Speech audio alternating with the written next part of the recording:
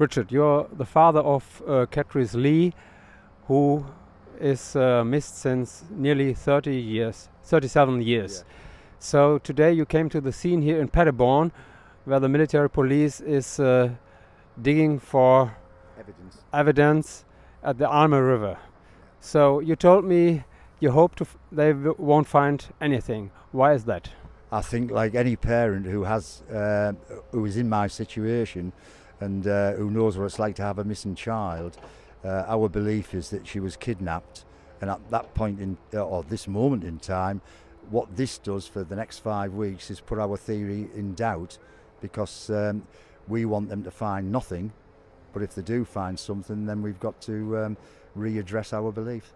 Yeah. So why do you think your daughter was abducted? Quite simply, I think when Katrice first went missing, somebody made a decision and said that she'd fallen into the river and drowned, and that's already been proven with water experts that was not the case. So what we're now looking at is the fact that she could have been taken, sexually exploited and murdered and buried quite nearby. Our belief is that that's not the case, and I hope that they find nothing, and then therefore my theory and our belief that she was abducted and she's now living another life and a lie will be proven. Yeah.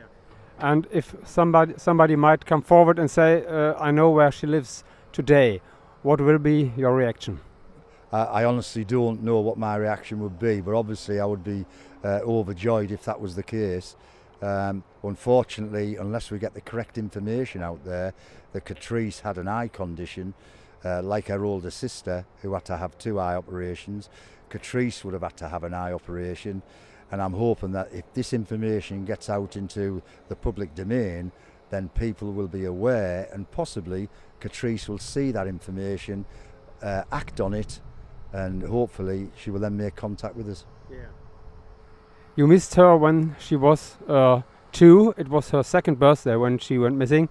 Today she would be an adult person, so you won't tear her out of her life today.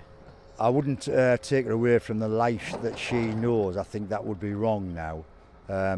What our family wants to know is, so that we can have some form of closure, is where she is, was she loved, is she well, and realistically I could be a grandfather, and I don't know it talking to you now. Yeah. I understand that you are not completely satisfied with the procedure of the police investigations in the starting years. What is it? I've never been satisfied with the Royal Military Police.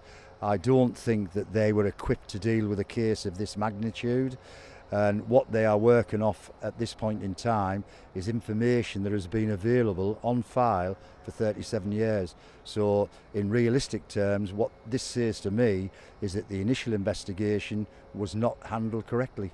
Yeah. How long will you stay in Germany? Will you watch the whole search, which will last 5 weeks? No, unfortunately I fly back tomorrow, but the Royal Military Police now seem to be on side with our beliefs, and they remain in constant contact with me whilst this investigation takes place. What has the missing of this child done to your family?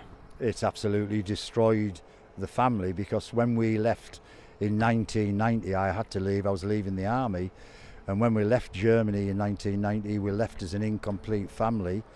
When I spoke to you almost a decade ago at Sloshnoi House with my eldest daughter Natasha, we left again with no answers and still not a complete family. And today I'm going to leave not as a complete family, but with doubts in our faith for the next 5 weeks. Thank you very much.